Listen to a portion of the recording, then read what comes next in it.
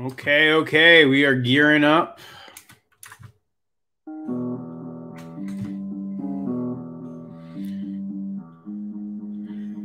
Just give everybody a moment here to join the live stream. Seems like there's already a bunch of you here. This is awesome. I'm really excited to be here, back for another meeting. Hope you guys like my intro music. I just kind of put it together myself here for a moment as I was coming in. I don't know if anybody can guess what this music is, but if you can, I'll be super, super impressed. And if you can guess it, I will give you, I'll send you actually a bunch of these buttons that I have here, these fancy orange Gold Shaw Farm buttons. Does anybody know what song this is? Are there any guesses out there? Hello, everybody. What's going on? Whoa, there are so many people here. I can't believe it. This is crazy. Oh, Ken Shaw, you say you can't hear it. Oh, okay. Maybe you guys can't hear it. Maybe I don't have it all set up right. Video game, Mary Swanson. Pablo on the keyboards, Julie saying. No, all right. This game's probably not going to work.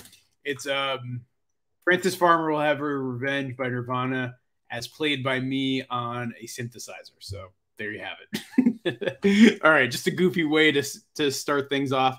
Good to see everybody here tonight. I see Rose, one of our moderators. Thank you, Rose, for being here. Thank you, everybody, for being here. I'm so excited. Thank you, the Woodsman. I really appreciate that super chat.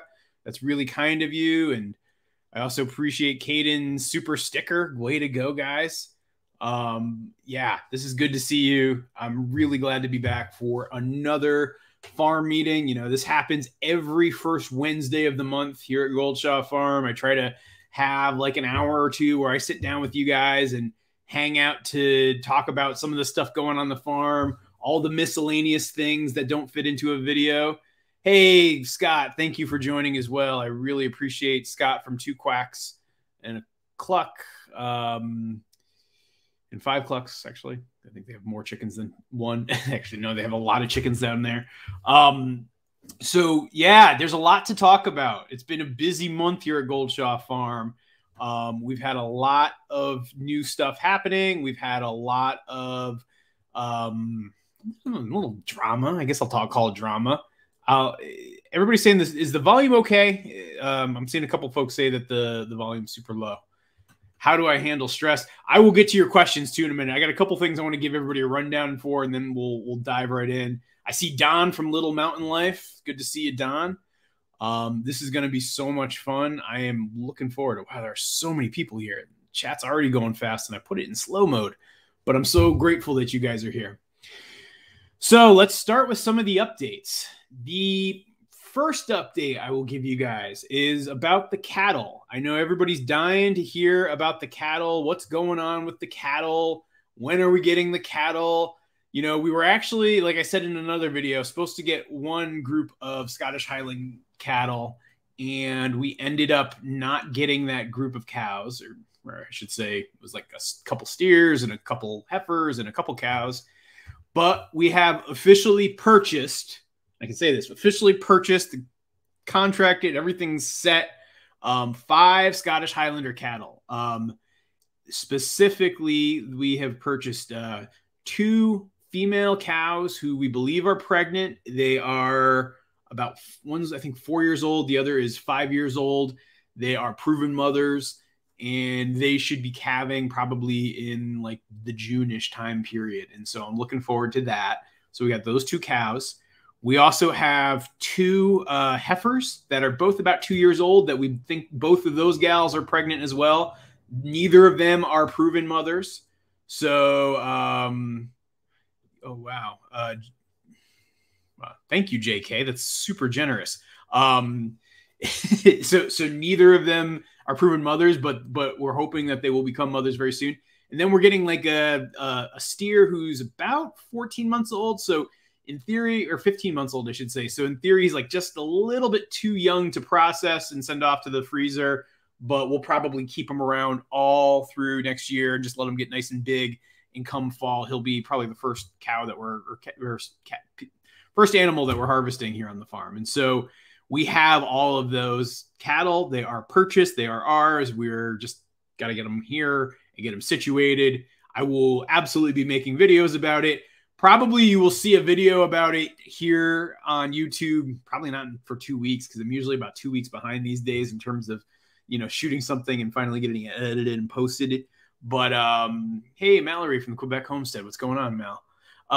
Congratulations, by the way, on 13,000 subscribers. So that will happen soon. If you guys want the most instant updates, though, I would strongly suggest you follow our TikTok and our Instagram, because you'll start seeing videos about the cattle there first. And so if you really want, like, if you really care about it, like finding out as soon as it happens, go there. If you don't, and you're not as feeling like that's as urgent, and you want to see the good story, the long, 20-minute video that tells you all about how the cattle got here, I would say hold out for the YouTube video, which will probably be in about 2 weeks. So JK, I want to again thank you for that super chat, and really try to answer your question. How are we doing? So how am I doing? How's Allison doing? I'll start with Allison. So Allison's good.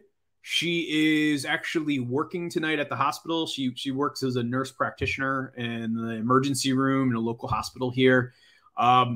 Honestly, work's a bit stressful for her these days, particularly with all the COVID stuff. The hospital numbers are going up. They're busier and busier. They have less beds. And so it's pretty stressful. It's a bit frustrating for her in certain instances as well. And so that part is tough. And then I'm doing pretty good. I've been crazy busy, which I'll be talking to you guys about all night here. And then the other thing I'll tell you guys is Saturday is a special day for Allison and me, because Saturday is our 10-year wedding anniversary. Can you guys believe that? 10 years. Yeah, we've been, let's see. So we were dating for about 2 years. So we met in 2009, like spring of 2009, and we got married in October of 2011. And so, yeah, here we are, 10-year anniversary. Crazy how quick it goes. So that's how we're doing. Thank you, JK, for that super chat. And Nicole Davis, congratulations on the super sticker. Thank you for the support. Really, really appreciate it. So yeah, that's how things are going. Hey, Kathy, North Star Prepsteader. Thank you, my friend, for being here. So guys, I want to just a shout out for all of the moderators that we have here. So, Kathy from North Star Prepsteader, Rose from Wholesome Roots, I saw Don from Little Mountain Life, Mallory from Quebec Homestead. I think Jack from the Mindful Homesteads here. I hope I'm not forgetting anybody. If they are, just tell me. And and Scott from 2 Quacks and 5 Clucks. So thank you, everybody. Really, really appreciate that help. If you guys want to help them out, it would mean a ton to me. And I just want to be very appreciative, because honestly, without the moderators, this wouldn't happen. At this point, these things get so chaotic and crazy. It's hard to do it without their help and support. So thank you. So the Creek Kid asks a question, and I want to answer it really well. And I also want to say to Dad Easy, thank you for the super chat, and I will answer your question too in a minute. But let me hit the Creek Kid here first. So no real update on the hound hunting situation just yet. I'm trying to set up a couple of meetings, honestly, trying to meet with the governor and talk about the issue. So far, his office has given me the Heisman. I know a lot of folks have been emailing his office, and I'm hoping that that's going to get some more attention, and hoping to, frankly, get more attention to the issue in the media. And so I'm working to do that right now. The other thing I'm trying to do is I'm still trying to meet with Butch Spear. We were supposed to actually meet this past Sunday, and there's a couple of things that happened. So I should probably tell this whole story. So Butch and I were supposed to meet. So Butch was the old Santa-looking Claus guy who came to the farm to get his hounds that had treated a bear here on our farm. He and I were supposed to meet because he's actually the president of our state's bear hounding association. So we were going to meet, try to talk about the situation, try to see, I don't know, maybe there's some sort of way to meet a compromise, which I would really love to find. Anyway, last week, Butch went on this hound hunting podcast and did like an hour interview with the dude on the hound hunting podcast. And I don't know, I got to say I was frustrated to listen to it because they were talking a lot about me and the farm and speculating a lot about me and the farm and actually not having all their facts right. If you actually saw that video I put out the other day, I actually included like a 1-minute excerpt where they were saying crazy things like Toby Dog is a trained killer. which is completely insane. And so when I put that video out, I guess he got mad, and I guess some of his bear hounding friends got mad at him. And so he like called me all in a huff saying he's not going to meet. He also called me to say that he's actually been getting harassed. And so I do want to speak on that one, which I'll say, you know, I think harassment, bullying, threats, any of that sort of stuff is never, ever, ever, ever, ever okay. I know it's not you guys that are doing it. I know that a lot of people are seeing this topic, seeing what the bear hounder is doing, getting mad at them and responding in a way where they might have good intention, but it's just not the right way to act. And so just so everybody knows, I do not support that in the least bit. I think it's wrong and you shouldn't do it. I believe respectful dialogue. I believe in having conversations. I believe in some transparency and talking about some of these things. And so really, guys, I'm hoping to get that conversation together. I'm also trying to actually reach out to the podcast that was talking about me last week, but apparently they've like ghosted me. Like they don't want to talk to me in the least bit. I teased them a little bit with those excerpts from their podcast, and I don't know, ever since then they've gone radio silent. So that is what it is. So Dad Easy Kid, I do want to say thank you for the super chat and answer the question. I feel like this comes up all the time. So despite the fact that we have been married for 10 years, Allison and I do not have children. And I will say probably by the time we're celebrating our 50th anniversary, we still won't have children because honestly, we don't want children. I think a lot of people assume that the default is that you get married and you have kids, but that's not always the case. You know, you can live very happy, fulfilling lives. You don't have to procreate. You know, you can find legacy in a lot of other places. And it's just something that, you know, even when we were dating, Allison and I talked about it a lot and both felt like, nah, that's not necessarily for us. And I think that's part of why we're such a good match. Not the only reason, but, you know, being on the same page for big life goals like that, I think is really important. And so, yeah, there you go. Thank you, Gabriel Badwolf, for that. Toby is absolutely a trained floof, not a trained killer. Get a black Angus bull and a donkey, no more dogs. Well, thank you for the super chat, Per Planeta Missionary. Yeah, I'm actually going to be focusing in on just sticking with the Scottish Highland genetics, at least first. Maybe at some point I'll start doing hybrids. It'll be Highlanders. Yeah, I will say that, donkey maybe someday, but definitely dog. And I want to talk about dog in a minute, but there's a couple other super chats I just want to address too. I really appreciate the support. Okay. I got Gabriel saying Toby is a trained floof. Jen Paul, happy October. Do you have a fall recipe you really like to cook? So there is an old video I made out there, and I'm not sure if Kathy Northstar Prepstetter, the Link Ninja, can find it, where I actually made pumpkin maple syrup pumpkin stewed in milk. It was like this old-fashioned recipe I found, and I tried to make it, and it was pretty bad, but it's definitely a fall recipe. It's a funny video. It's an old video, but I don't know. Maybe Kathy can drop a link in there. But yeah, there you go. Wow, guys, I am going so slow here tonight on all the chats here. Wade Duvall, curious to hear about your favorite ADHD coping mechanisms. Hopefully this is okay. I know you mentioned a few older. No, I think it's 100% okay. I think a lot of times there is stigma with talking about problems that you face, you know, whether it's, you know, mental health issues or, you know, other health issues or just struggling with something, you know, like having like an ADHD brain like I do. Yeah, you know, so Wade, I will say, number one, I have not, you know, okay, before I get into any of this, please know this is my personal situation. You should be talking to a trained mental health professional and other doctors. So don't be taking some medical device from some farming dude in Vermont. Not a good idea. But here's what I personally do. I actually had been taking medicine for it, but stopped about, I don't know, 6-7 years ago. Just found that it wasn't really quite right for me. What I do is I have found that exercise is actually a really big way to help. I do take an herbal supplement known as ashwagandha.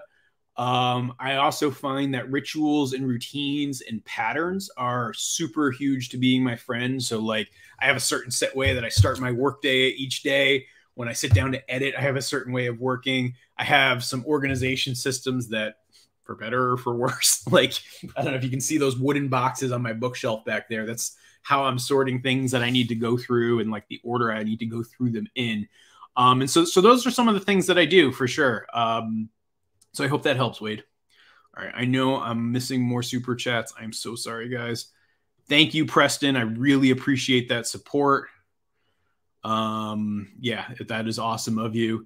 And Barbie Lowrider, just a little cookie money for my favorite farm duo. Okay, I will Barbie, next time I'm at the feed store this weekend, I will pick up some treats for Toby Dog, Pablo, Molly, and Ginny, which here, I'm going to give you guys a quick update on Ginny because I think people might be wondering. You'll see a video on this probably in this coming week, but she actually had surgery the other day. So, you know, as you know, she's a kitten. She's about 5 months old now, which is old enough to get spayed. And so I believe that when you have outdoor cats like that, it's important to control the population and not let them go out there and reproduce like crazy. And so she is actually locked away in the barn right now. So she's not wandering the farm for the next week because she just had surgery and she's recovering. She's doing really well, but that's how she's doing. And I'm sure she'll appreciate some of that too, even though you maybe didn't want her to have that. Hey guys, hey, Freedom Food Farm. What's going on, buddy? Been liking your fencing videos, by the way. Not fencing like fencing, but fencing like fencing. Hey, Max Hendricks, do I desper my roosters? No, I do not actually. And I am actually gearing up to butcher a whole bunch of roosters. Yeah, that I could, I don't know. I just don't have a need. My two main roosters, General Washington and Alexander Hamilton, have been really good and for the most part, not too aggressive. I 100% agree with that, David. Thank you. Oh, well, I appreciate you saying that too, Green Acres, Michigan Dairy Goats. And Stealth Pilot Gaming asks, when is the next video? Well, the next video is going to be tomorrow. And just so you guys know, I've been like playing around with my upload times just because YouTube is telling me that I need to upload my videos later based on my analytics. I don't know, just give you some inside baseball there. So you probably see it like 1 o'clock tomorrow will be the next video. Here, I'm going to give you the sneak preview. I forget which video is going up tomorrow, but I'll tell you in a second here which one's coming. Thank you for that super chat there, Scott Bishop. And I think these shirts are actually discontinued. So these were my old All Ducks Go to Bed shirts. I'm gearing up to put up some new merchandise probably the beginning of November. But yeah, unfortunately, I don't think you can get these anymore. Maybe I could sell it to you, buddy. I don't know. Maybe I'll ship it in the mail. Speaking of the mail, by the way, as I bounce from one topic to the next with this ADHD brain of mine, guys, see these stickers? I still have a whole bunch more of them. And so if you send me a self-addressed stamped envelope, I'm happy to send you free stickers. I know a lot of folks here in the chat probably already have them. But just send it to Goldshaw Farm, P.O. Box 225, Peacham, Vermont, 05862. That's Goldshaw Farm, Peacham, Vermont, 05862. What you do is you send an envelope with a stamp and your address on that envelope as the send address. And what I do is I will open your envelope that you send me, take the envelope that you sent, jam these two stickers in there, pop it back in the mail, and then it shows up like a week later. And so if you guys want your very own Release the Quacken and Toby Dog stickers, just send me an envelope. Goldshaw Farm, P.O. Box 225, Peacham, Vermont, 05862. Okay, there was a question about next video, so let me get back to that.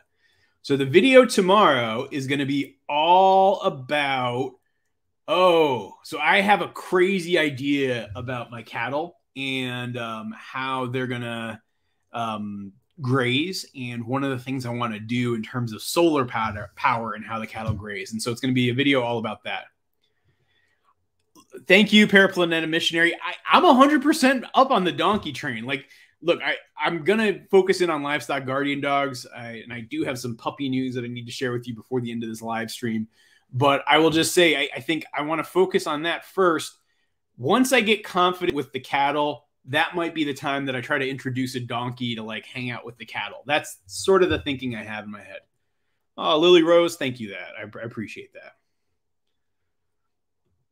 You would love to see some cooking videos. You know, every time I do a video for a sponsor like Butcher Box, which I just did one last week. Actually, oh no, it's coming up. Oh, there is a cooking video. There's like a cooking segment in an upcoming video. Actually, the video that's going to be out on Saturday, which is all about Toby Dog and Ginny Barncat, will feature a cooking segment. Candace W-Dub. Yeah, that's a great name, by the way. I don't think it was a ghost, Matt Tibbetts. I think it's only, I got the Toby Dog portrait behind me, and I don't know, maybe Lil Barncat came in and then she went back out. I think I'm the only one here. If not, it'd be kind of scary and crazy, right? Because this house is like, I don't know, 180 years old. So, yeah. I'm hoping I'm not missing any other. Hey, thank you for the support, Alain. Been a fan since best non-farming book. Oh, thank you. I appreciate you watching for so long, and I appreciate the support. Hey, no Tumbus Bumbus, thank you, by the way, for that super chat. And Andrea McKenzie, do you think it's worth it to focus on something technically not about hound hunting, like pushing for geofencing in order to enforce property lines or less draconian posting process rules? So Andrea, I think that's a great question, and thank you for the super chat. So let me address it. Yeah, I think there are certain elements about it. Because again, my issue isn't so much the hound hunting. Like I said, I personally don't like hound hunting, but I also personally don't like, I don't know, what else do I like? I don't like Babylon 5. It doesn't mean I'm pushing for laws against Babylon 5. And so, like, you know, what I am concerned about and what I don't like is I don't want hound hunting happening on my property. And so, yes, the geofencing type of thing could work, but the way the Vermont laws are written, it gives some very exclusive permissions to hound hunting that allows essentially trespass to happen in the name of hounds pursuing game. And so that's why I've put the focus there. I think geofencing would be useful. Like if there was a way to have an alert go when somebody crosses my property line and, you know, have that send a tone that recalls the dog automatically, I'd be all for something like that. It's just, I don't know. Some folks seem very against it in the hound hunting community. The posting rules, I think, are also horrible here in Vermont. They are extremely onerous on the landowner, and I think they are, frankly, even kind of like ableist, right? Like, so I'm a 41-year-old guy, and it took me a good chunk of a day to go entirely around our property a couple weeks ago and put up all new posting signs. You know, I'm walking around in the middle of the forest with my phone, trying to figure out my borders, trying to figure out if I'm 400 feet between signs. And it's like really hard to do well. It's really hard to verify. It's really easy for somebody to rip down a sign. And if I was like an 80-year-old guy, I don't think I could do that. And so the idea that like you're not thinking about other people being able to post their land, but maybe they don't want hunting on their land. I don't know. I don't think that that's good. So yes, I think, you know, less draconian posting laws would be a good thing. Ken Shaw, who, by the way, guys, Ken Shaw isn't related to Goldshaw Farm, but he's like one of the oldest viewers of Goldshaw Farm. He is a great guy, wicked supportive, and, you know, goes way, way back. And so, Ken, I always appreciate your support. So let's see what your statement is. As someone who grew up hound hunting long before, I think it's best ban or at least severely restrict the range of these. Yeah, I mean, I think that is a big part of it to me, too. It's, you know, the idea that you could be a mile or two away from your dogs and not be able to recall them, that bothers me. That to me says you don't have control of that animal. If you're, you know, a couple 100 feet away from a dog, that's much more manageable. And again, I have much less issue with that. Ghost ducks. Uh-oh. I think there's some ghost conspiracy theories happening right now. I'm Scruffy. Thank you for that super chat. I really appreciate it. And Notumbus Bumbus again.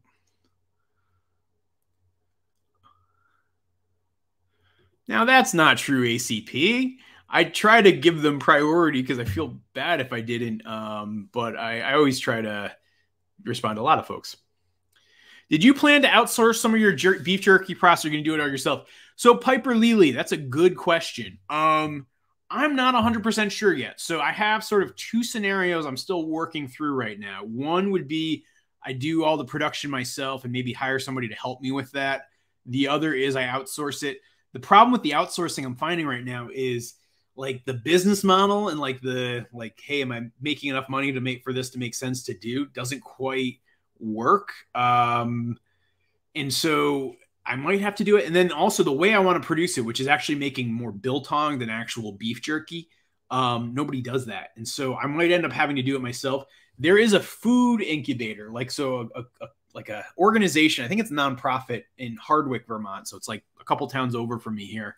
And they basically have like a commercial kitchen and they have infrastructure and they can help you. And so I'm actually planning on working with them to try to get through some stuff over the course of the winter. And so I don't know. I haven't figured that one out yet, but I will hopefully soon. Hey, Christina Sharoma. By the way, Christina, thank you again for your support as always, from Quackulent Little Duck to the Quackin'. Oh, thank you. By the way, guys, I need a suggestion. So I have this gigantic bag, and I have probably like 6 bags like this of buttons because I do have some bummer news. I am not going to be at Homesteaders of America. So my plan was to actually be, I was supposed to be a speaker there, but unfortunately I had to pull out a week or two ago because just a couple of things. I don't even really want to get into it. But so I won't be there. But I had like all these buttons printed up, and I was going to give them out at HOA. And unfortunately, I don't. And so what I want to probably try to do is figure out how much postage it takes to send one of these, because I think it's probably more than the stickers. And what I'll do is I'll actually send them out to people because I have so many. And if you ever see me in person, by the way, like this goes out to anybody, because I'm going to keep a couple bags of these in my truck. If you ever see me in person, like if I'm out at the store or wherever, don't ever be shy to like not say hello. And if you do, there's a good chance I will, or if you ask, feel free to ask, I will give you a button. So yes. Mallory's asking, how are my bees? My bees are good. I need to harvest the honey and get them into winter mode. And so to get them into winter mode, I actually have built like a foam cover to put over the hives to keep them warm. Abby Smith, what's biltong? So biltong is a South African form of dried meat. And so it's air dried and it's less, like they use less like salt and flavorings to it. And it's more like the meat flavor. And usually they sell it like in a chunk and then you slice it really thin and eat it like freshly cut. It's amazing. Like if you ever have a chance to have biltong, I went to South Africa about a decade ago and I fell in love with it. And, strongly recommend it. If I need most design schools. Yeah, no, that's a great suggestion. All right. Jack Thiessen says, it's not right to get your non-Vermont followers involved in crusade against. That should be decided by people in Vermont. Yes and no. So I do believe that, you know, kind of the ultimate decision rests with the people of Vermont. So 100% believe with that. But I think, you know, for others to comment on something that's happening in another state is kind of normal. I mean, look what's happening in Texas as they've rolled out some fairly draconian laws. There's been a lot of comment from folks all over the country. I think, you know, kind of commenting and saying, hey, state X or Y, we're not comfortable with this practice or that practice from folks out of state. I think has happened for a very, very long time and sort of an American tradition. And so I don't think it's negative from that standpoint. I mean, I'm sure you might not agree, but that's how I feel. Oh, okay. I have to answer this question because Kelsey Ray is asking a very good one. So I haven't been working on it at all. I think I told you guys this in the last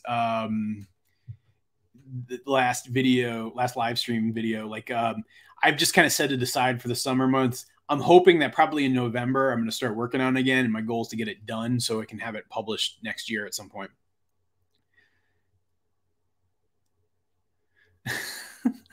I don't know about that. I would not say that that's necessarily the case. I think there's a lot of things that are contributing to the downfall of America. So, Justin, I have a whole day off tomorrow from my day job, and my whole plan is Alfred and I are going to be out back working on the hoop house. We have to bust butt to get it done, but that is definitely my plan. Oh, thank you, Maybelline. I appreciate the super sticker. Okay, guys. Let's talk about the puppy. I think a lot of folks are curious about the puppy, what's going on with the puppy plan and all that good stuff. So let's get into that. So here's what I will say. I have a puppy reserved. I have a breeder I'm working with. They are a great breeder. I'm not ready to announce them yet. I will probably start talking about this puppy as soon as it's born, but it has not been born yet. And so stay tuned, fingers crossed. I'm really excited for it. It's a really incredible breeder I'm working with. I got to figure out how I'm going to get the dog here. So that's one issue I'm still working with.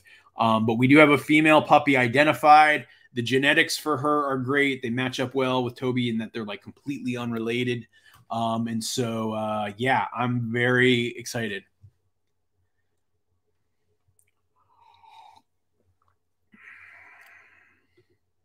I do love Toby. Have you ever thought about adding a herding dog, like a border collie?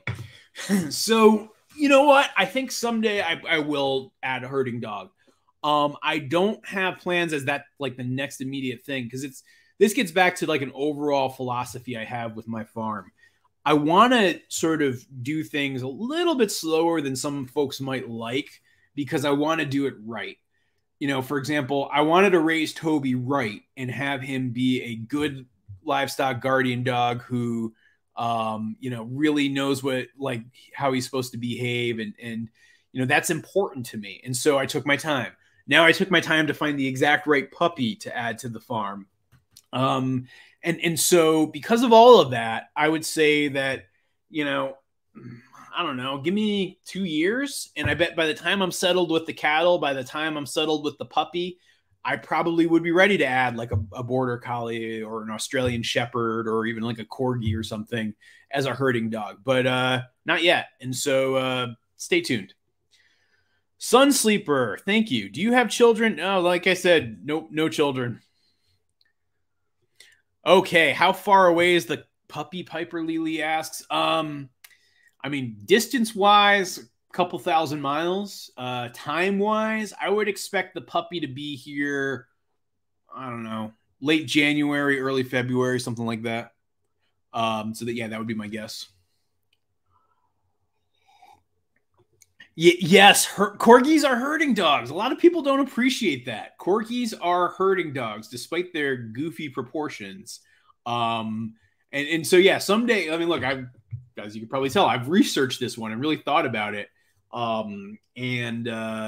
Yeah, but that's a ways off. So let's not get ahead of us. Are you gonna get milk cows or a goat from upstate New York? So Brennan, I don't have any intention of getting milk cows just yet. You know, maybe at some point, but not anytime soon. It's the same thing, and I have no intention of ever getting goats. I think, you know, dairy is a hard thing to do. It takes a lot of time. It takes a lot of work that, quite frankly, I don't feel like I'm quite ready to put into it yet. And I would like, you know, really want to think about how to approach it. And so I don't foresee it anytime soon. You know, Scottish Highlanders are dual purpose breeds. And so probably the first thing you'd see me doing is experimenting with milking some of the cattle that I get. So we'll see. Oh, thank you, Garrett. I appreciate that support. That's very nice of you, man. That's right. Not gas. Toby is 2 years old. All right, I'm running behind here. Is the P.O. box still open? Yeah, Romer. So yeah, again, if folks want, I'm going to do another plug here. If you guys want free stickers, these are free. Nothing, it will cost you nothing other than sending me an envelope with a stamp on it so that I can send this back to you with the stickers. And so they are, you know, all you have to do is send it to Goldshaw Farm, P.O. Box 225, Peacham, Vermont, 05862. You'll probably see it down below in the video description if you're looking for that address. Oh, and look at Mallory. She nailed it. Yes, that's the address right there. All right, Marissa Mag. Hello. My son is texting me. You, LOL. My son Julian and JJ are your biggest fans. They watch your videos every day after school. Oh, well, that's great. Thank you, Marissa. Thank you, Julian. Thank you, JJ. I really appreciate the support from you guys. It's really, really cool.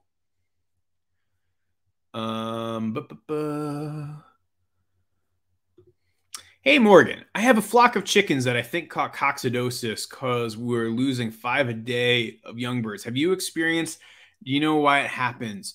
So coccidosis, yeah, I mean, it's a hygiene thing, really, is kind of probably your biggest culprit tip most of the time with coccidosis. I thought I might have coccidosis when I was losing a lot of the runner ducks, but I don't think and I don't think that like it would be necessarily that was what the problem was with the runner ducks, but maybe not. I'm really sorry, Bob. There's some really good online resources I'd suggest just kind of looking into that on the coccidosis side. But yeah, that's a tough situation. Oh, hey, Copper Kettle Farm. Thank you. I really appreciate that. And thanks for thinking me of as a different voice. I know it is. I know a lot of people don't agree with me. I don't try to throw it in folks' faces. Like I said, personally believe you can believe what you want. I mean, and I got lots of friends who believe a lot of things on ideological spectrums. And I think one of the biggest challenges with us as a society is that we've become so close off in terms of people who believe things that are different than us. And I don't think that that's right. What do you think about miniature Zebu cattle eventually? I don't know. I mean, I think those are like an African breed, right? I'm not sure they're necessarily climate appropriate. Maybe, but thank you for the super chat there, Texas Ferret Girl. Oh, I love me some Urban Rescue Ranch with my buddy Ben. Yeah, there might be some crossover activity. I'm not going to spoil it, but look for it next year. Yeah, that's all I'm going to say. But yeah, Ben's doing some cool stuff. If you guys don't know, Urban Rescue Ranch is a great channel. Great guy, Ben, who runs it. And yeah. Well, thank you, Chloe. I appreciate the support there. Your grandparents had a farm in Vermont and had a maremma, so we watched. Oh, that's really cool. I'm curious, Chloe, where did they have a maremma? Because I mean, there's I know of like 4 farms in Vermont that are maremma farms. So I'd be curious to hear kind of where.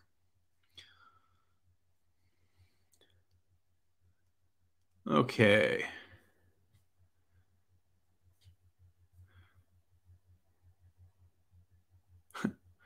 Let's see. Oh, Harry Gold. Well, thank you for the support there. Why did I want the turtle?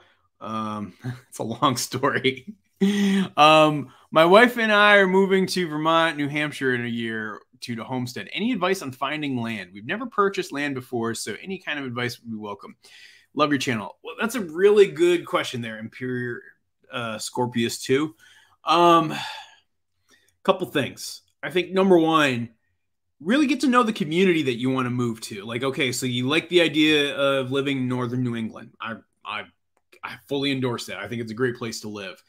What are you looking for? Because I mean, look, Vermont and New Hampshire are so different, right? Like Vermont is the freedom and unity state. Like that's actually our state motto. Meanwhile, New Hampshire is live free or die. Those two philosophies are at the core of each of those states. And so I would really think about what you're looking for as you're trying to select which state you live in, because I think that matters. So that would be the first suggestion. I think the second one would be, once you identify the region, so do you want to live in southern Vermont? Do you want to live in like the North Country of New Hampshire? Once you have that region, I'd try to suggest finding a realtor. You're going to find better properties that way, generally speaking, has been my experience. Okay, repeating what a super chat said, but got lost in translation. You do have, they are feathers. Yes, we do. I think, Tracy, thank you for the super chat. And I think you make a great point. And it sometimes gets lost on folks. Like, yeah, like part of, I don't think I would have the time or energy to do everything I do with the farm if I was raising kids. And so, yeah, like, that energy, that nurturing energy gets channeled in other places. And I don't know. I think for me, that kind of works. Do we have gophers? Garrett, we really don't have gophers. Thank you for the super chat again. Thank you for the support, Garrett. I really appreciate it. We don't have gophers. they're just not around in this area. We do have moles, but the barn cats generally make some pretty quick work of them, so they're not really by the barn or the house. They don't last long around here. Well, thank you for joining here, Christine, sorry.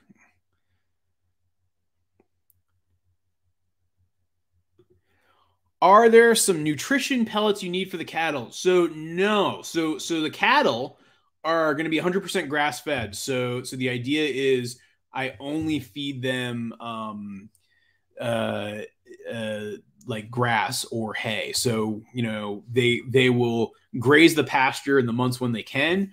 Then I will feed them those big marshmallowy bales of hay when the snow's too deep. And basically the plan is that that would be all I feed them. I don't want to give them grain. I don't want to give them corn.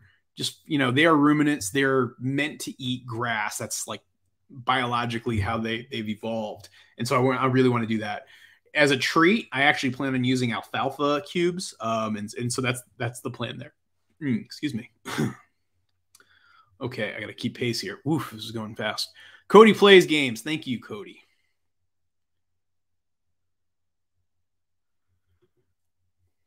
Are you selling your calves? So my plan would be not necessarily to be selling calves, at least in the first few years. So as these cattle actually show up on the farm, what's going to happen is I will try to keep breeding the females. I'm still trying to figure out between AI and a bull. That's a whole separate conversation. Once that happens, when they calve, if it's a male, I will raise it and band it and make it a steer. And so those steers would end up becoming the meat that we harvest. The females I'd actually keep using to add to the flock and growing the flock for the first few years. So I don't expect to sell many animals in the first couple of years.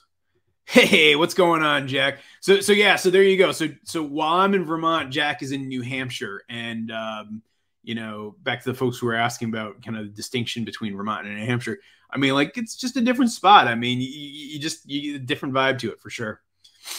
Yeah, Uncle Ben is the king Fortnite, Minecraft, gamer. I don't know. I can't do it the way he does it. It's pretty great, though.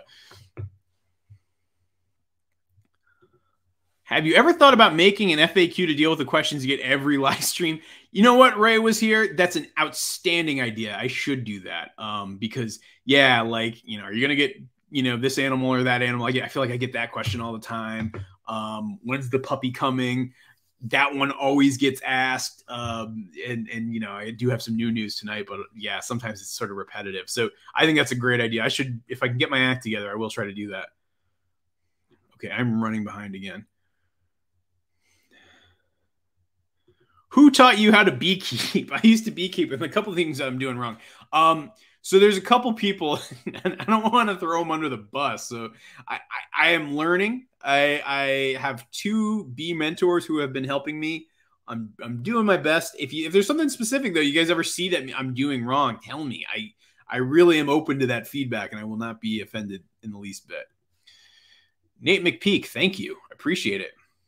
Hey, thank you, Mason. I also appreciate that. Love your channel. I have a small holding, which for those of you guys in the United States, they call homestead small holdings in the UK. Just under 50 acres on the North Yorkshire Moors. Ooh, that's a beautiful area. And love comparing how you do things to how I do. Great content. Thank you, Mason. I really appreciate that support. Oh, another one. Anthony Scott, thank you. Happened upon your channel the other week, enjoying the content. Just want to show. Thank you. You guys are so sweet. And yeah, just so you guys know, all the super chats tonight are going to the dog and cat food fund. So it's really appreciated. Thank you, Alejandro. Shout out from Nicaragua. Wow. I can't believe that the channel goes that far. Why shouldn't we give bread to ducks? Okay, let me try to answer this one. So, ducks, they have a crop, and that crop is sort of how they break down the food that they eat and digest it and mash it around and then swallow it and then absorb the nutrients into their stomach and intestinal linings. Oftentimes, if they eat too much bread, that bread can actually get stuck in their crop, and they can get something known as sour crop, which is almost it just gets all disgusting and rancid inside them and starts to rot inside them. And so it's just like horrible for them. And so, I think, basically it just can kill them. And so that's the main reason why. The other reason is just nutritionally, it's just not all that good for them. And so there's just better things that they could eat. So like whole grains or oats are just better for them, corn. And so, yeah, like that would be why. Okay, Catboy, have you ever played video games? Of course, Catboy. I've definitely played video games. I actually used to be a video game junkie. Like I would hardcore, especially in as a kid, I played a ton of video games. As a teenager, I played a ton of video games. In my 20s, I played a lot of video games. It really wasn't until like my mid 30s that I stopped. And the reason I stopped was I found that I was just spending too much time getting kind of sucked into the world of video games. And actually, ever since I stopped was where I really got the time and energy to devote things to like learning about farming and ultimately trying to buy a farm and ultimately moving to the farm. And now I couldn't even imagine spending the time on video games. And so I don't game anymore. I love gaming. I think I just get too addicted to it. So it's probably not good for me personally. That doesn't mean it's not good for other people. And so, yeah, that's where I'm at.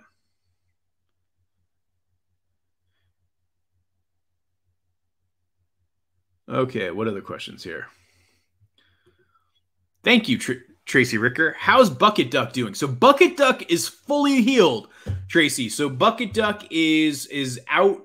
She's back with the rest of the quacking, and yeah, she is doing really well. There is another duck out there, and I tried to make you, Crystal. I just tried to make you a mod, and I can't figure out how to do it from here. Sorry. I'll do it for next time though. I really appreciate the help. So anyway, Bucket Duck is good. Downside is I just had another duck the other day, 2 days ago, start to come up a little bit lame. And so I'm soaking her as a precautionary measure. It's not really a bad bumble. It was like just the beginning of it. And so, yeah, hopefully she'll be okay. But Bucket Duck is doing great. Hey, thank you, Sean Friedman.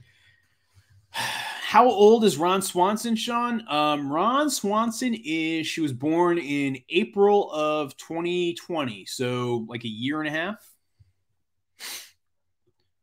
Rapid fire top 5 games. Okay, Blake, here we go. I'm going to call the Grand Theft Auto series as one. The Red Dead Redemption. I actually never played the second one, but the first one I was way into. I call another one. So I'm really into those types of games. The Madden series, I've also always been a huge fan of. Baseball Stars is a legendary Nintendo game that I'm still obsessed with. I think about. I love the Civilization games. Those were great. And what else would I throw in my top 5? Civilization. I don't know. I'm probably forgetting some that I'm just absolutely crazy about. Oh, the Final Fantasy games are pretty rad too. Yeah. I did the Bucket Duck. Oh, I'm really sorry to hear that. Yeah, I'm not sure I would recommend that approach for chickens. I probably should put a disclaimer on that. Yeah, I'm sorry to hear that. That's awful. Yeah, because I could see it, especially if you put too much water in. Like, you don't need, when I do the Bucket Duck method too, just so you guys know, I don't do a lot of water. It's like, 2 or 3 inches of water in there. And yeah, so I don't do a lot. So Nate asks, will I be selling more eggs? So eating eggs, I still sell locally around here. And so I don't plan on, selling any like hatching eggs, at least for a little while now. Just because like we're sort of out of season. And so I probably will start back up in like February or March, both for goose and duck hatching eggs, but not right now. Kevin, have you considered contacting the people at Meat Eater Podcast to talk about hound hunting laws in Vermont? I feel like guys would have a great conversation. I'd be totally up for it. I'll look into that. I'm not familiar with the Meat Eater Podcast, but look, I'm a meat eater. I'm happy to talk about it. So the new puppy, I should have said this, is a Maremma. So she is going to be a purebred Maremma. My goal is to become an ethical purebred Maremma breeder. That is my plan. Do you play? Oh, that's a good name for. So Christina, I don't anymore. I don't have the time. I still play fantasy baseball. I'm still in actually 2 fantasy baseball leagues, and but yeah, I haven't played fantasy football in a while now. I don't know. I don't know. As I've gotten older, I've just lost interest in football in general. I think a little bit. I know it's probably sacrilege for some folks. That's a great team name though. What exactly is bumblefoot and how do the birds get it? So bumblefoot is essentially like an infection or abscess in the foot of the birds. Usually the way it's caused is a combination of them getting some sort of cut and then like bacteria or gunk getting in there and infecting it. And then that infection builds up and swells up and then they have a hard time walking. So that's generally what it is. The way I prefer to try to treat it is by soaking it out and soaking out the infected pus and grossness. You can also do surgery, which I've had to do a couple of times as well, where you go in there and you cut it out. But I don't like to do that because, it creates more risk, I find, because when you cut open a duck's foot, then it's got like this big open wound that's susceptible to more bacteria and more infection. And it's really hard to keep a duck foot clean. And so that's why I'm not a fan of trying to do it that way. But if you have to do it, you have to do it. I prefer the soaking because it's a lot less invasive. I would say Bot Frosty, I've learned a lot. Definitely the biggest thing, I just posted a TikTok on this topic today by chance. So basically, like, what I would say is the biggest thing is nature is not always going to do what you expect. And so you have to be ready to pivot your business plan. So specifically, I was expecting 150 geese to hatch. I didn't, but I was able to pivot my business plan a little bit where I think I'm going to about make the same amount of money from geese this year. Just it'll be a little bit different than I did last year. I missed your joke, Amelia. I'm sorry. Try it again. Maybe I'm always up for a good joke. Did you know breeding Toby increased the puppy problem and health risk for the mom? What's your thoughts on this? Yeah, so it's funny. I actually posted some stuff on Instagram today, and or yesterday, I think, and some folks were pretty upset about it. So let me talk about this, and this is a tough one because it's not exactly a black or white answer.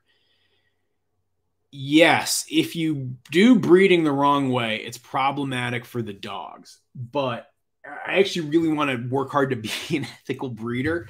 And specifically, that means some things. That means doing health certifications like the OFA testing that I got for Toby, as well as some genetic testing I've already done for Toby.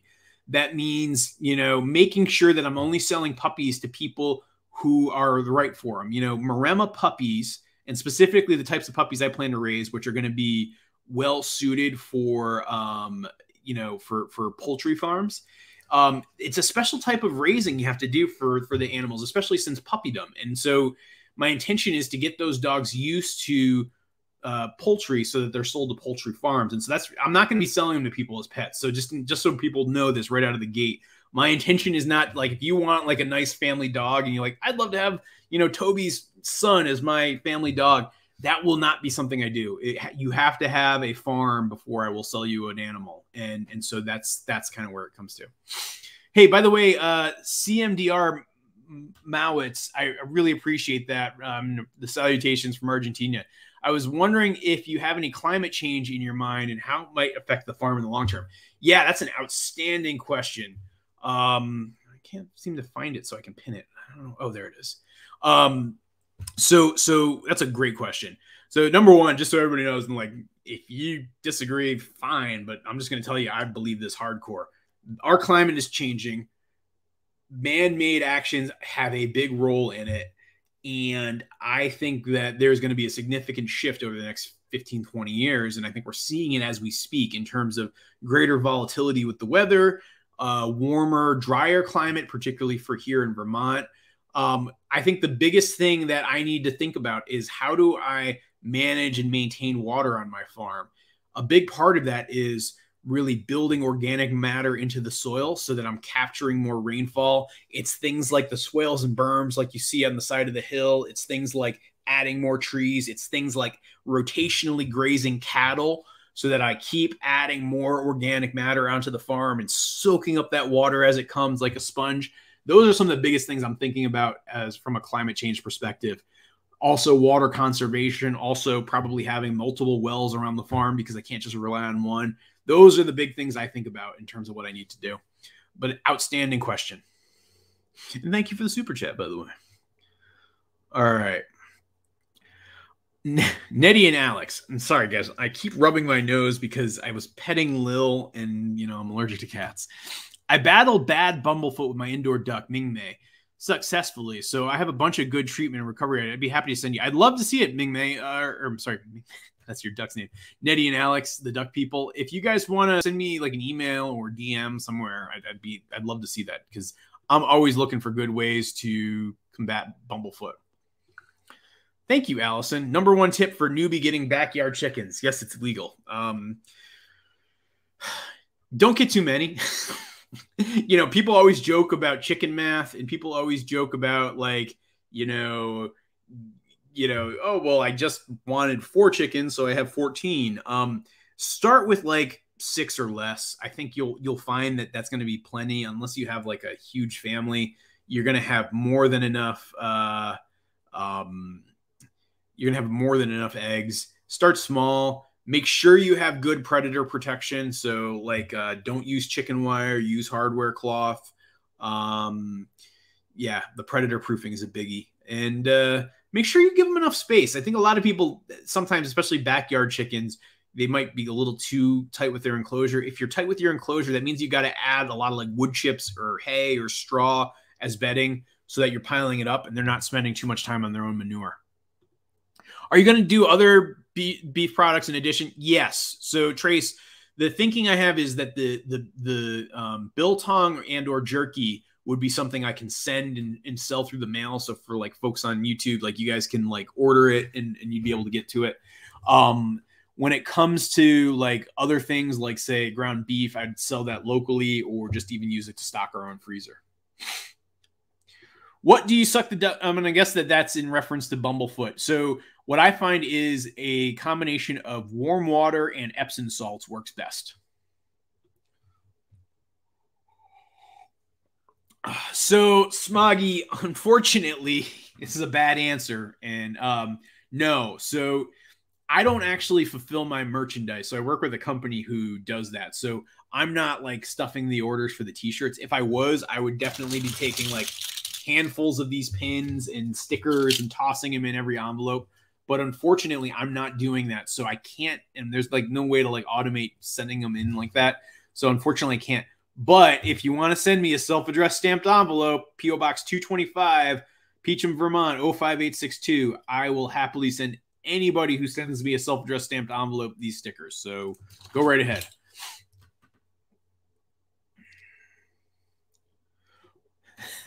Ken Rocketman says he's watching for Toby Dog. Well, Ken, Toby Dog's watching for coyotes outside. So, yeah, so he can't be on these. Sorry.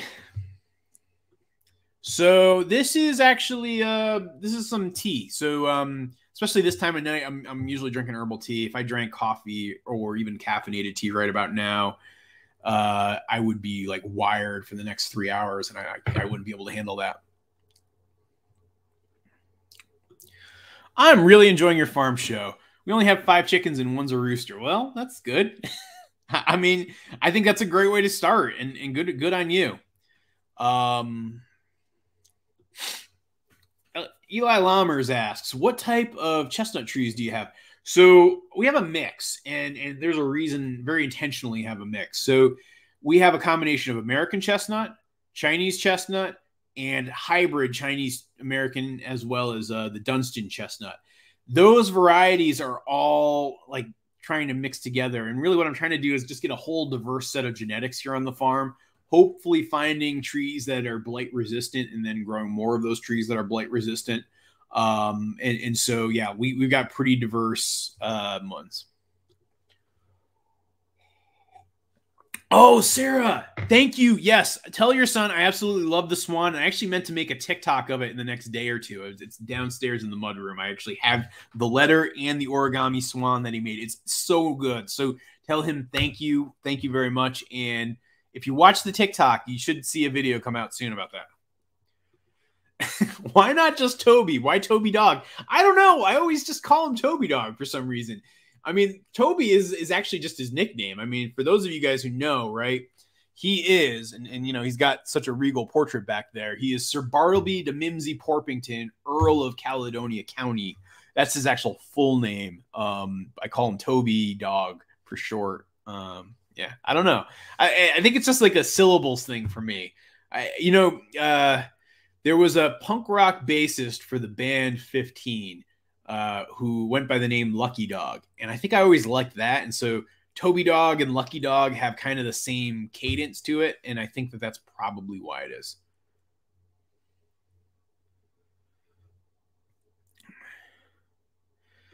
So Carlisle, I don't know where Lil is. Usually she is like right there in her post. Like that seat right there is Lil Barncat's seat in my office. And she spends a whole heck of a lot of the day right there. But I don't know where she is tonight. I think she's downstairs. She might be looking for mice. So this time of year, like in the fall, we have like more mice trying to sneak into the house. And what's been awesome this year is, you know, last year Lil was still a little too hurt to do too much. This year she has been like on a rampage, killing mice left and right. And so, yeah, she's probably downstairs doing murder as we speak. Elvira, I'm very happy, by the way. I'm super pumped.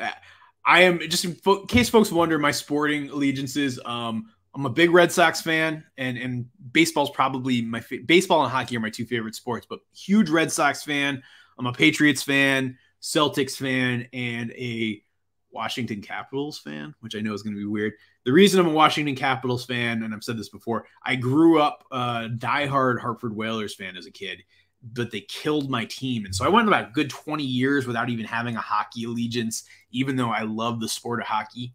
And when I was living in Washington, D.C., my buddy Troy, he actually started taking me to Capitals games. And, man, I just got hooked into it big time. And so, yeah, I'm a huge Caps fan. I know it's weird, but that's how I roll.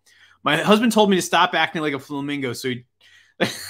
Oh boy, I walked into that one. Thanks for the super chat there, Allison. Thank you for the laugh too. Hey Morgan, me and my boyfriend are huge fans. Any advice for starting and future homesteaders? So Lexi, thank you, and I appreciate that. You know, so I would say that the things that I would say for a starter, I think number one, read a lot, read books, really think about it. Number two, you know, the more you can practice and do things at a small scale, the better. Like when I lived in DC, well, actually, when I lived in New York, we were growing tomatoes on the rooftop. When I lived in DC, we ripped up our front yard and put in garden beds. Like I couldn't have animals there. I couldn't do like bigger things, but I was able to do some small things there. And I think that was a good start. I would suggest that. And I think the third thing is visit farms. Like go to your local farmers market, meet some of the farmers, get to know them, become friendly with them, maybe even see if they need some help. That to me is actually one of the best ways to kind of start to see things close up. And so as you're starting to have your visions and dreams of what you guys want for your homestead, you'll then be able to kind of convert that into like what your actual place looks like in the future. Whoa, so Crystal, wait, so is it one of the biggest, is it The Russian Machine Never Breaks? Because that's my favorite Capitals blog by far. Like, it's such an enjoyable read. I don't know if you guys read it. The Russian Machine Never Breaks. It's an Ovi reference, but it's great. And yeah, it'd be funny if your friend runs that. Yeah, Bradley, it was wicked tough. You know, I gotta say, you know, the trauma of losing a sports team to relocation it's tough, man. I mean, I don't know, not tough compared to other horrible things in life, but it definitely sucks. Like I was bummed out. And Lowly, thank you for the super chat. Thank you. How have the new barn cats been working out? Have you seen them catch anything? So Molly the barn cat, she has a new nickname around the farm, and that is Molly Murder Mittens. Molly has been nailing mice, and she's one of those cats. So Pablo barn cat will kill a mouse and eat that mouse. Molly won't kill. She'll kill for sure. She's killed a bunch of them, but she's like a gift giver. So I keep finding mice on the doorstep that are all courtesy of Molly. And so, yeah, she's been doing really good. Yeah. So Lauren, honestly, not really. Lil, like in the summer months, she'll like sit in this window and hang out and look out the window, and that's fine for her. She's never tried to escape the house, like ever. She's really good about just staying inside. She's pretty happy. I think she's actually made the conversion into being a house cat and has embraced it. And so, yeah, no, I don't foresee us doing like a catio or anything. Yeah, Molly Murder Mittens. I think Molly Murder Mittens might be, as we're working on the new merchandise right now, that might be a new t-shirt. Yeah, she kind of does do it for sausage. She does do it for sports sausage toes. Yeah, I think that's true too, Meg. Like, I mean, Pablo kills and eats. Like, he's like a sustenance hunter. Lil was always like a killer who could just go for anything she found. And Molly seems to be the same way. Ginny hasn't been doing much, and she's like I said earlier, she's in lockdown right now. Yeah. Do you feed the barn cats, or do you feed them? I feed the barn cats. I feed the barn cats because I think it's actually important for a couple of reasons. One, I think it's better nutrition for them, and we really try to take care of them. They are working animals on our farm, but much like Toby, we give them love and a little more nurturing than, say, like livestock around the farm. Two, by feeding the barn cats, it keeps them from ranging too far, so they stay closer to the house and the barn, which is where I really need them to control the rodents. Thank you, Calissa. I really appreciate that super sticker. I'm curious, what do the super stickers look like? Because as I do these, and like I do the chat in StreamYard, and so I can't quite see everything that's going on. But yeah, it's tough to see, but I really appreciate it.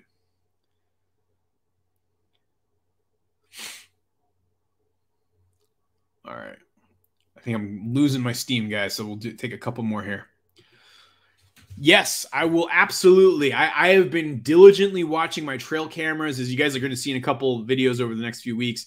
There are a lot of checking of trail cameras that I've been doing, and watching the patterns on the deer. There's a couple of stags I got hanging out that I've been seeing a lot of, and so yes, I will definitely be out there trying to fill the freezer.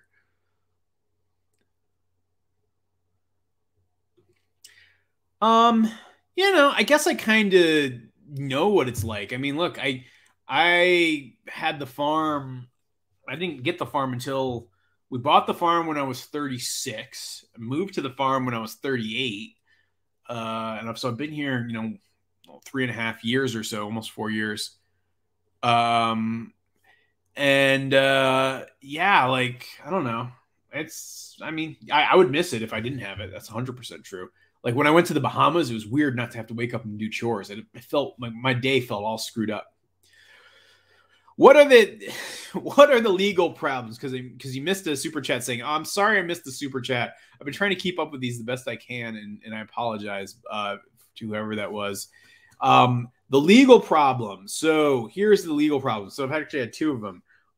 Number one, I got like a cease and desist letter the other day, and I can't even say what it is. My lawyer told me not to, but basically from an organization that I criticized in a video recently, which kind of like drives me nuts because it's like the grounds that it was simply, you're damaging our business by criticizing us. But like, I think sometimes folks are too sensitive to criticism. Like if you're doing something that's not right and somebody criticizes you, yeah, that might damage your business, but it's not necessarily like, I don't know, it's not libel or slander, and so act right and people won't be criticizing you is kind of how I see it.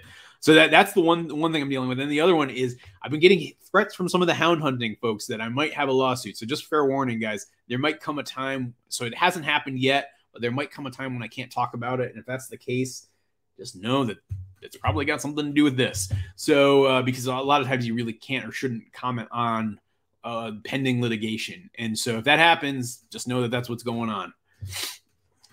And so, yeah, that's actually what I wanted to talk about in this live stream, just to kind of say something preemptively. Hey, Jeremy Christopher. Great avatar, by the way. Hey, I really love your content. You are number one on my list of people I immediately click on when I see it. Hope things are going well. How long is it between filming and publishing for you? It's about 2 weeks, a week and a half, 2 weeks usually. 10 days maybe-ish is the average. You know, because really it takes a lot of time to edit the YouTube videos. If you ever want more immediate stuff, and I know I said this earlier tonight, but like on TikTok and Instagram, I do all that stuff just like right on my phone for the most part. And so it happens much, much quicker. On YouTube, it takes me longer. I also actually have a friend of mine, Valerie. She does an amazing job of a lot of the editing that you see there. And, you know, kind of it goes from like me uploading the video, Valerie editing it. I usually then take a crack at it when I get back from her. And so that process kind of adds a couple days. And so it's, yeah, 10 days is maybe the average, Jeremy. All right. 2 more questions here because I'm fading.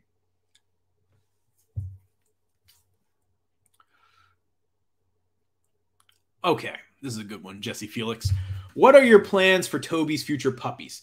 So the plans for Toby's future puppies would be we'd actually sell them as one of the farm enterprises. And so, you know, basically I would breed Toby with this female that we get, and we raise a very limited amount of puppies, you know, a handful a year, essentially. And we would actually be raising them as poultry livestock guard dogs. So similar to what Toby is today. You know, I know that there's a lot of folks who need that and they don't quite know how to train them. And so that's going to be a big part of what we do. And so it's something I've gotten to be pretty good at myself and I really enjoy doing.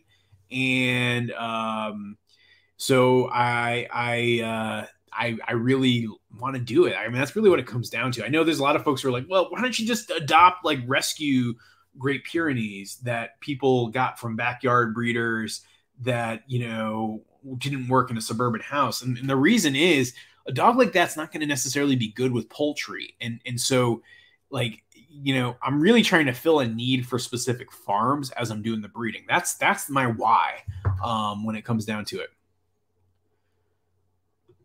Why don't you learn Italian? You have an Italian dog. I don't know. Look, I'm Italian myself. But you know, I don't know. I'm just horrible at learning languages. I know a bit of Spanish, so I guess maybe Italian wouldn't be too hard. But yeah, I really hope that that's not the case for today. Like, that'd be a challenge. Okay, Michigan Animals, you're betting $20 that I won't get cattle this year. You're on, my friend. Let's go. I will see you next month in this next farm meeting. And I don't know, if I can get my Wi-Fi to work outside, you'll see me in front of cattle. Guaranteed. Money in the bank. Michigan Animals, I hope to see that super chat come in from you then. When you make videos, do you use a Mac or PC? I want to make YouTube videos, but I don't know how use for editing. You keep on missing this. I want to know. I'm sorry, Marie. I tried so hard to catch as many of these questions as possible. So here, so number one, I made a video, I don't know, 3 or 4 months ago about how I make my videos. That's a good video to watch. I use a Mac. I use actually the computer I'm on right now, and the computer I do all my editing on is a Mac Mini. And yeah, it's a great little computer. It's cheap. It's like less than $1,000, and it works great. And so that's what I use. I also did a series of videos with my friend Jessica Sowards of Roots and Refuge Farm. And we did like 4 videos talking about how to start a YouTube channel, particularly if it's about a farm or a homestead. And so that's also really good to watch. And so if you just search Roots and Refuge, make videos or something like that, Goldshaw Farm, make videos, you'll find those videos. Those would be the things. Smoggy, you're right. I definitely think it makes sense. Smoggy, if you shoot me an email through my website and just mention that you're Smoggy, if it shows up as a different name, you and I, let's figure this out. I really appreciate it. Okay.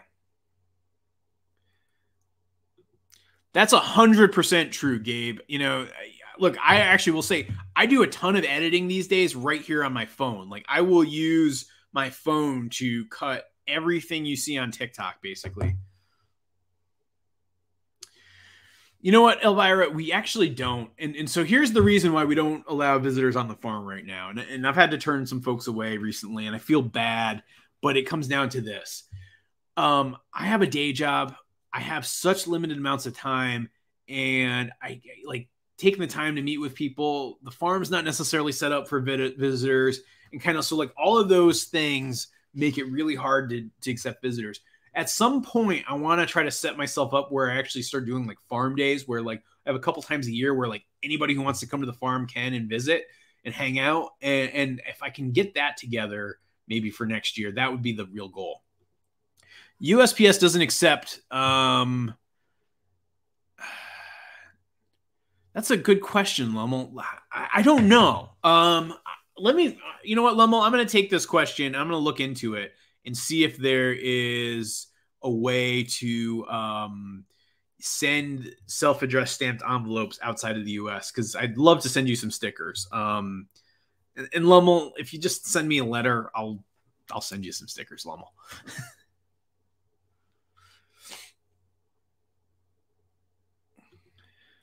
That's a really good idea, too. Let me try to do that, Lynx. I think, yeah, I mean, they happen every month, and I've been doing it for almost a year now where it's been like this. So, yeah, I think I could do that. I don't know if it was meant as a joke, but yeah, so the answer is I will not be getting flamingos. I was thinking about it. So, unlike the tigers, which I never intended to get tigers ever, and that was always meant as a joke completely, I was actually seriously saying, like, I did the thought exercise, like, could you raise a flamingo in Vermont? And the answer is you could, but it probably wouldn't be great. Hey, how do you make cages and fences so well? I don't know if I do. You know, so it's a combination of things. I mean, you know, a post hole digger makes a big difference. A T-post driver is also huge. And if like you're doing cages or, you know, stuff with like hardware cloth, I actually find that like a staple gun that like hooks up to a compressor is so much better than using a hand stapler. That's probably my best tip. And if you're actually looking for a recommendation for like a chicken tractor or house, the one that I recommend to everybody is from my buddy John Siskovich. So John is a farmer down in my home state of Connecticut. He designed a chicken tractor that is the best chicken tractor that's out there. It's relatively lightweight. It's super functional. You can use it like for all sorts of different things. Raising ducks. I have like my egg layers in it right now. It's awesome. And it probably cost you about, I don't know, when I built them a couple years ago, it was about $350. It might be a little bit more in terms of materials.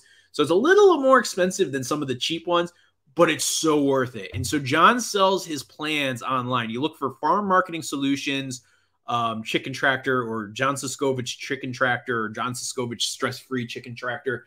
It's the best one. Spend the $20 or whatever it is John charges to sell the digital version of the plans. It's worth it because it gives you a book that tells you all about how to build it. And so I highly recommend it. And, you know, don't try to find the plans on the internet because it's like the dude, like, you know, he's got a family. He's trying to, you know, feed his family, you know, and so I would just recommend buying it. You won't regret having those plans. You know, ceiling maybe for woofers, I might do something. So I'm not sure. Maybe like it's I'm not quite set up for interns. I'm not quite set up for woofers and farm stays. The work support that I need usually isn't like that either. Usually what I need is more skilled labor to like help me build certain things or do certain tasks. And so, yeah, I don't think that I'll do that anytime soon. What address for stamps? 79 Church Street. That's what it says. No. So send it to our PO box. what you'll want to send it to, and by the way, Allison, thank you for that super chat. Goldshaw Farm, P.O. Box 225, Peacham, Vermont 05862. If you send it there, I'll get it. You'll see the address. If you scroll down in the description of this video, you'll see it down there too. We've raised chickens, ducks, and now Maremma. You raised a Maremma puppy in there. That's awesome, Mike. That's great. Yeah, no, they are the most versatile crate cage. Like, it's just basically a big like house. It's like 6 by 10, so it's pretty spacious, but it's easy for you as a person to walk in there and get the animals versus like if you do like the Joel Salatin style chicken tractors, which are cool and lots of people do them, and they're very much cheaper to make. Like, you're constantly trying to dig in there and like crawling around trying to get the birds out. Not nearly as good. What's your favorite meat? Duck, goose, or chicken? I will go with goose. I think goose meat is probably my favorite type of poultry meat. Would you ever commercialize your cider production? I'd love to try some golds. You know, maybe. So a good friend of mine by the name of Jeff actually has a brewery. And if you guys ever are in St. Johnsbury, Vermont, check it out. It's Whirligig Brewery. They make some amazing beers. And he and I have kicked around the idea of doing some sort of cider product from the farm, where we just kind of go around and harvest all the wild apples, press them like you've seen us do in videos, use wild yeast, but actually do it commercial style with Jeff's brewery. So we've kicked that idea around. I don't have my act together this year to do it, but maybe next year. But Whirligig Brewery, check it out. Totally great stuff there. All right, I am winding down here. All right. HL Esterly says $5. Thank you for that super chat. Hi, just had our first loss from a broken leg on our tiny homestead. Feeling a bit like a failure. Any advice? Wait, did you break your leg, or did a bird break your leg, or did another animal? Look, but here's what I say. Whether it's you, a bird, a goat, a cow, anything, like when you have a loss like that, it sucks. It never feels good. Your intention is always to be successful, and sometimes you're not going to be. And that's a huge part of farming. That's a huge part of homesteading, is failing and learning from what you did wrong, and then making sure you kind of get back up and not do that again and find ways to prevent that from happening in the future. That's going to be a huge part of it. You know, I think to the couple who asked the question earlier tonight about things to get ready for. I mean, get ready for failure. Failure is a part of it. But what it is it's an opportunity to learn. It's an opportunity to make yourself better. And I mean, I know that that's not just homesteading, that's life. But you know, if you're struggling, if you're feeling down on yourself right now, don't beat yourself up too much. Just focus on what didn't go right and what you can do in the future. Okay, guys, I have to check out. I'm exhausted. I've been up since like 5 o'clock today, but I appreciate you guys hanging out tonight. I appreciate the conversation. I will be back next month, first Wednesday of the month. I don't know exactly the date it is, but I'll be back. And to whoever that guy was who I made the bet with on the $20 for the cows, they will be here, guaranteed. And Crystal, I will definitely make you a moderator between now and then too. And so I really appreciate the help, and I will talk to you guys really soon. And new video tomorrow. The new video tomorrow is all about solar grazing. And then there's going to be a video later this week about Toby and Ginny Barncat and their potential friendship. Thanks a lot, guys. Have a great night.